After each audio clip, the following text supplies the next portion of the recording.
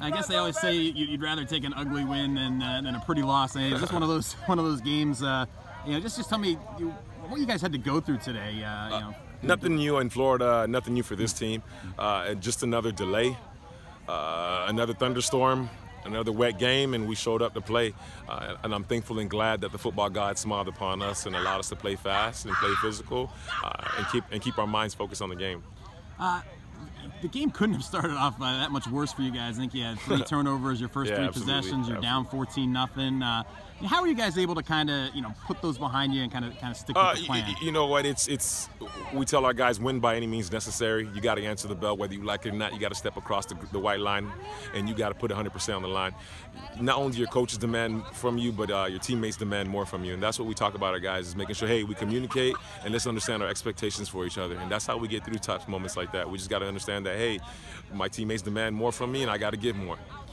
Was it one of the stranger games flow-wise for you guys? Because it's third quarter, I think you had like 4 interceptions, and all of a sudden you guys are up by 20.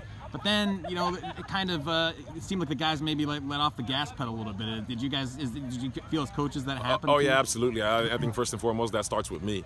That starts with me. I mean, they understand me and they feed off me. I've got to understand that we got to keep our foot on the gas pedal, especially in tight games like this, when there's a trophy on the line, when there's a sense of history between the two teams, and we got to make sure we just keep playing ball. Period. If you could talk about the defensive effort today. I mean, I think 6 forced turnovers. There at the end, there was a couple of personal fouls. All of a sudden, they've got the ball inside the 40, and another turnover there. If you could talk about the defensive effort and what they did today. Hats off to the defensive staff, Coach Freiberger, Coach Gachette, and Coach Lamar Gallegos, Coach Beveridge. They do a really good job week in and week out, dialing up those X's and O's and making sure our kids are in the right places at the right times. I think we do a really good job in practice of how we approach practice and how we conduct ourselves during practice.